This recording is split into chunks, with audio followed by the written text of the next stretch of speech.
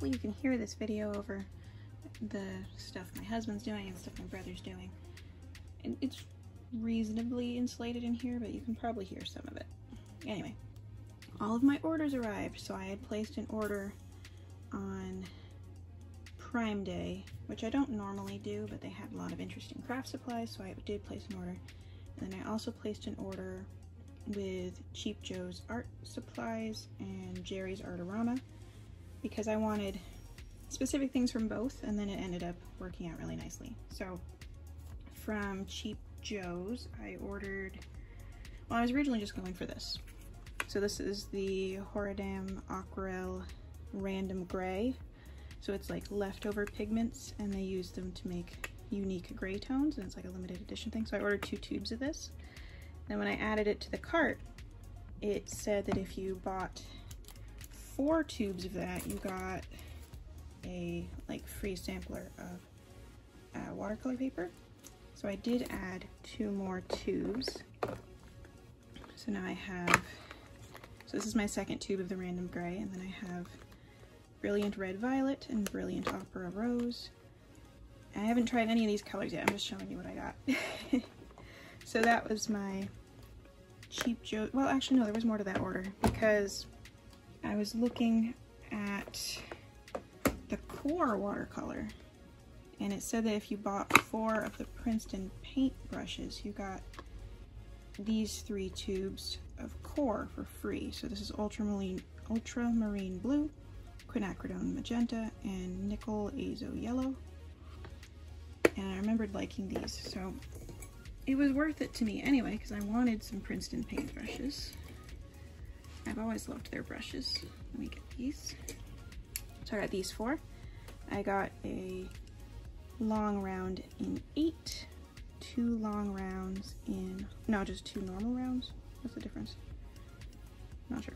2 rounds in 4, and a liner in, well, a number 1 liner. So these are the Aqua Elite.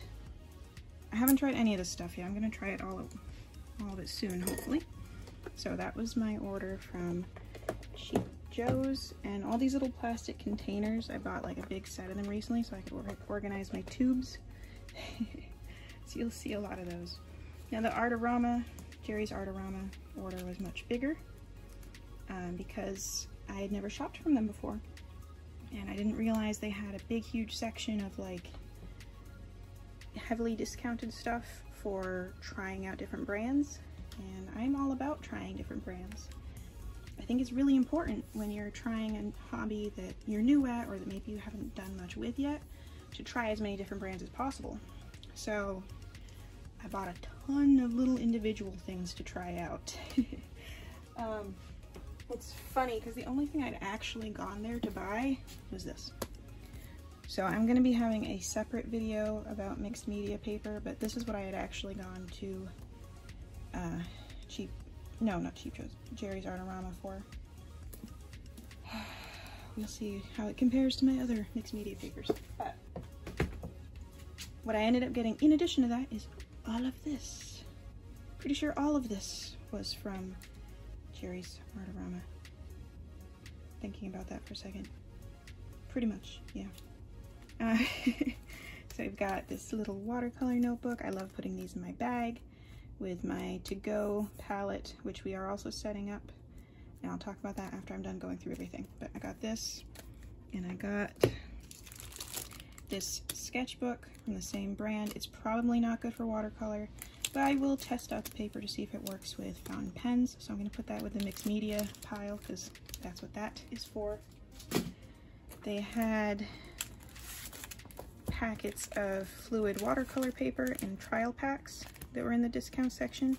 So I got one each hot press and cold press, and then another mini hot press block because I'm really enjoying that. This was from the other order. Put it with the other samples. Sample of watercolor boards from Crescent. I've never used watercolor boards before. I think there's 4 of them in here, so it's just like already ready to frame. That's cool. Try that. And Paramount 100% cotton canvas.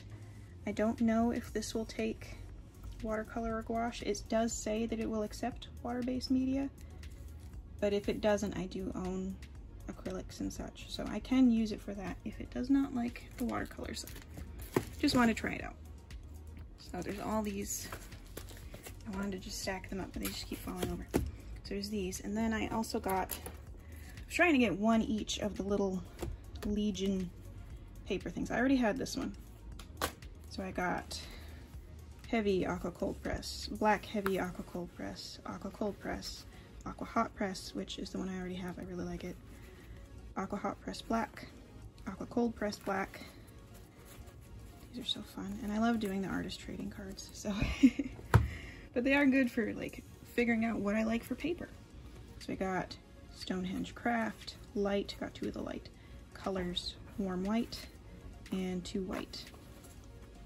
All sorts of little things to try. Tons of brushes. So I got this like sampler set of the Creative Mark Black Swan.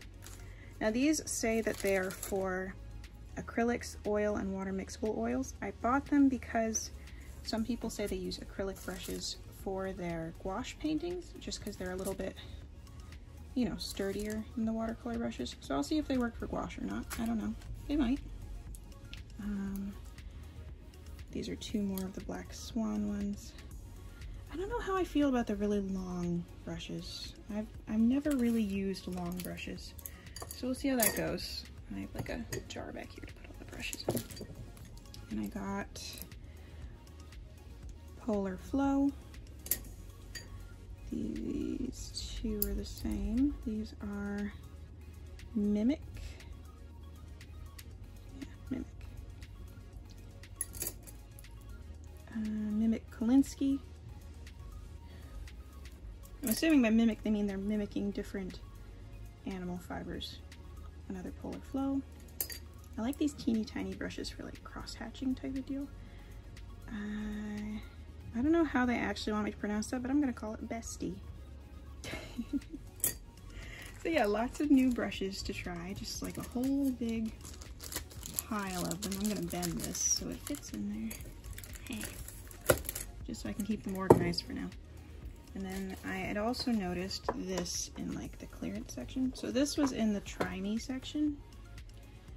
And it's the Turner's Artist Watercolor Alizarin Crimson, which has a terrible light fastness rating. But it's a pretty big tube, and I thought I'd try it out. See what the texture was like. But then they also had this on like super clearance. This was the most expensive thing I bought, but it was also like massively marked down. So 18 set. We're gonna swatch all these out soon. I just have so many tubes to swatch out. It's a little overwhelming.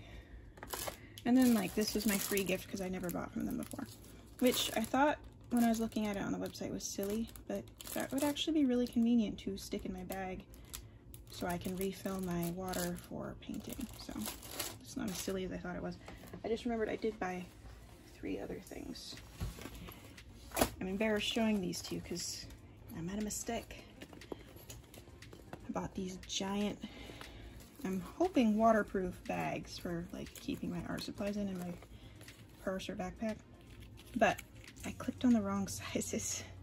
So I ended up with 2 12x16s and 1 absolutely ginormous 20x26. What I actually wanted was 1 12x16 and 2 of the one size smaller than that, and I just made a mistake. But you know, that's okay. I will find a use for these. They are awesomely giant, and this one I could probably use to pack my entire wardrobe when I take a vacation. So there is that. They're cool. Alright, so the other tubes I got, these were already in my stash from an earlier purchase. So these are 4 colors of the Cotman watercolors. And then from my Prime Day order, I got this set of 6 Daniel Smith. So Hansa Yellow Light, New Gamboge, hard to read through this thing. Let's see if I can get it open. Quinacridone Rose, Pyrrole Scarlet, Phthalo Blue, and French Ultramarine. I have very briefly used Daniel Smith in the past. I remember liking it, but I didn't have very many colors. So we'll see. I will try all of the tubes soon. I picked up this palette at like a really cheap place nearby so I can try out the tubes. I already started with the common ones. Alright. So yeah, this is all to say that I do have more videos coming as I try out all this art supplies. The tubes are actually a separate video. What I had actually wanted this video to be about was my to-go set. So this is just like the stuff that I want to bring with me so that I can paint in the car because I want to do that. Now, in the beginning I had shown you my new palette from Van Gogh, which I did like. However, it held 15 colors, and it could also fit the Winsor & Newton one, so I mix and matched a bit. But the problem was that when I painted with it, if they were not perfectly flat on top, they would like stick to the top. And I know I could just leave them dry and let them dry completely, which I did try to do. But in addition to that, they did not sit in the palette very well. So unless I wanted to either glue or tape them down, they kept falling out. So I bought this. And I bought this because it came with magnets. So, ta-da! I did add sap green back in. So this is the Van Gogh sap green. But otherwise it's the same colors. Wait, no, where did I put sap green? Right here. Otherwise it's the same colors that were in the little tryout I did in the beginning. So it's these. The only thing I added was the sap green. Everything else is the same. I did mix them around a little bit too, so the yellows are in the same order. Permanent lemon yellow, azo yellow, cadmium yellow, yellow ochre, and burnt sienna. And then I did burnt umber after that, and then white. Then the three reds: cadmium, red pale, alizarin crimson, and quinacridone rose. I love quinacridone rose. And I have room to add a couple more reds and one more blue if I wanted. And then on the bottom we have sap green, and then cerulean. I'm not sure if I got the order on these correct when I was putting them in here, but hopefully it's ultramarine and then intense blue, Prussian blue, and Payne's gray. I hope. They're a little hard to tell what they are without sampling them out. I can swap them around though. They just have magnets underneath, so I can, well, okay, they're on this thing, but I can take this out and they won't fall out, which is what I wanted. So now I'm not going to have the same issue I was having where they were getting stuck to the top of the palette and making a mess every time I used it. And it also has this little loopy thing on the back. So when I bought this, it was actually in a 2-pack. So I have a second one. And more magnets too. I'm pretty sure I have enough magnets to do a whole separate palette. So I was just playing around with this one and putting the little empties in there. See how many I could fit. I might be able to get one more in there.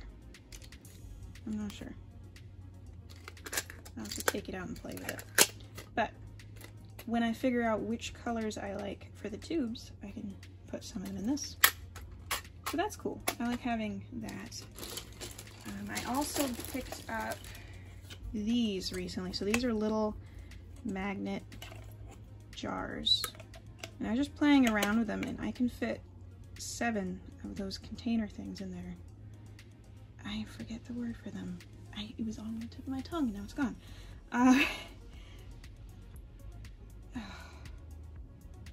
Blocks? I'll call them blocks. So if I put magnets on the bottom of these, I could have little mini palettes. So that's kind of a cool thought. I was playing around with that. I'm just going to keep them in the same bag as everything else, so I just have all the extras in here.